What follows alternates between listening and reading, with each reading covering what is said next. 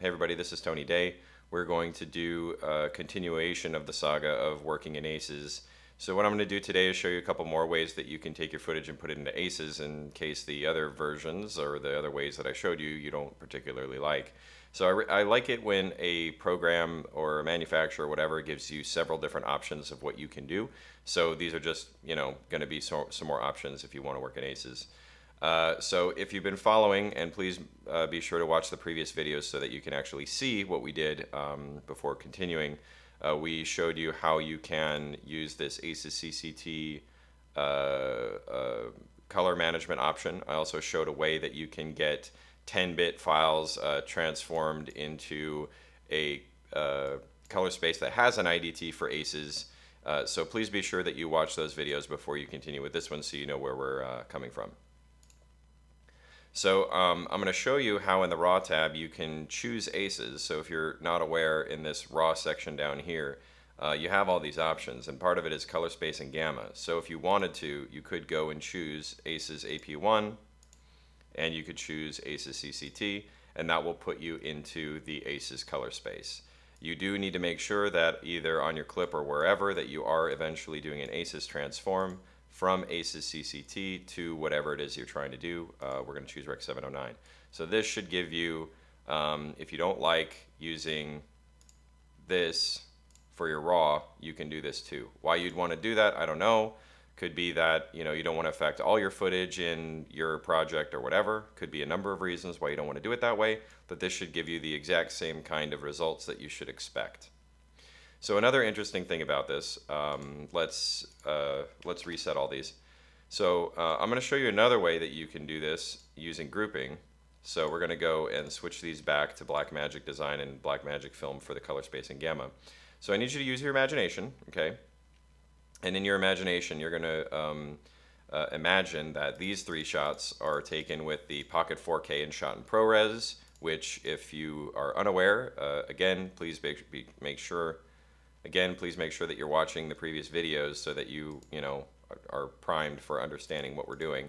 We're going to pretend that these three are shot in ProRes 10-bit from the Pocket 4K, and that these are shot with the Ursa 4.6K, which is from Blackmagic Design. Okay, so with our previous trials of going through ACES, we would know that these three shots, if they were 10-bit ProRes from the Pocket 4K, do not have an IDT, but these three do have an IDT. So that means that these three need to be transformed differently than these three. So let's say we want to do all three of these shots at the same time and get them into ACES, and we want to do all three of these shots at the same time and get them into ACES. So how do we do that? What we're going to do is we're going to select the first one here. We're going to hold Shift to select all three of these. You can also use Control-click to select what you want. Okay. Then we are going to right-click. We're going to add into new group. And we are going to call this BMP CC 4K2 ACES. Okay? So when we did that, all three of these got grouped together into one group, and we get these selections here: group pre-clip, clip, and group post-clip. Now, this grouping is actually a very powerful way to do manual grading, because it lets you do a lot of things that you might do to like an entire group of shots. Say you do like a bunch of sharpening to everything in from one camera, but you don't do it to another camera, or you do denoising that's different on one camera versus another because the noise patterns are different. We're going to do this for simply getting into ACES. So we're going to go into the group pre-clip. The first thing we're going to do, again, please imagine that these are three 10-bit ProRes files that do not have an IDT. Okay, we're going to get two nodes in. This first node here is going to be our color space transform. This one's going to be our ACES transform. So we're going to throw those into their corresponding nodes.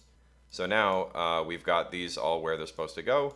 We're going to make this one Blackmagic Pocket 4K Film Gen 4, 4K Gen 4. This one is going to go to red wide gamut and red log 3G10. Okay. And then here we're going to have our ACES input is going to be red, wherever that is, here. And the output's going to be ACES CCT. So now we've got this transform going to all of these three clips, right? See? They're all being transformed into ACES. CCT for the timeline, and then we're going to go to group post clip, and we're going to add an ACES transform, and it's going to go from ACES CCT to whatever we want for the output, which will be Rec 709. So now, if you look here, we've got every shot that was in our group being properly transformed into ACES workflow. So that means that when we go to clip, these nodes will only be affecting these individual clips. They will not be affecting these clips. So as you can see here, this is still in its log color space, and these have all been transformed into ACES. See? So pretty cool. You can do this for a lot of things. If you're not aware of grouping, I think it's a pretty great way to do it. So we're going to give these a different group. We're going to add these into a new group. This is going to be URSA 4.6K to ACES. Okay, so now these three are in a group, and we go to group pre-clip. We're going to throw an ACES transform in here. This one has an IDT. It actually has two. It has 4.6K film and 4.6K film V3. So we're going to choose V3, and then we're going to go to ACES CCT to get into that color space. And then in the post clip, we are going to use an ACES transform. We're going to go from CCT to Rec 709. And now you can see that each of our shots are now transformed into ACES. So everything now is working in an ACES color space, and each of these, again, pretend that these are 10-bit, okay, pretend that these are 10-bit files and not raw. Each of these now are being put into the ACES workflow without us having to use the tab or having to use any other means. And you can do a big group of shots this way. If you don't know how the group functionality really works, it's actually a very powerful tool. Just to show an example, usually with anything that I'm going to grade, I'll have some kind of denoise and sharpening at the end. It's just what I usually do. So for example, if we wanted to denoise these three shots in one way, we just add, you know, go over here, denoise, we'll do a 2 and a 15, and that'll have one kind of denoising that will affect all three of these clips. And the cool thing is, if this bogs down your machine, you can turn off the denoising until you go to render. See? So, you know, it won't bog down your machine if you have a problem with that. And then you turn it back on for these when you're ready to render. So same thing with these. Let's say these are clean and don't need any denoising whatsoever. You're not affecting these clips with a denoise. Okay?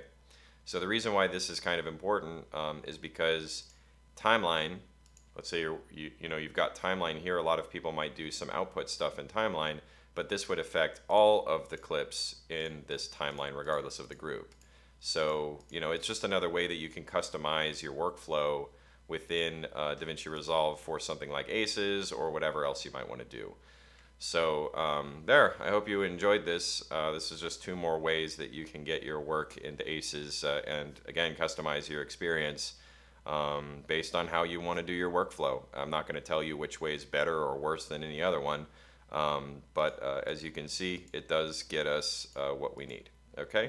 So I hope you enjoyed this. Again, let me know if you have any questions below, and thanks for watching.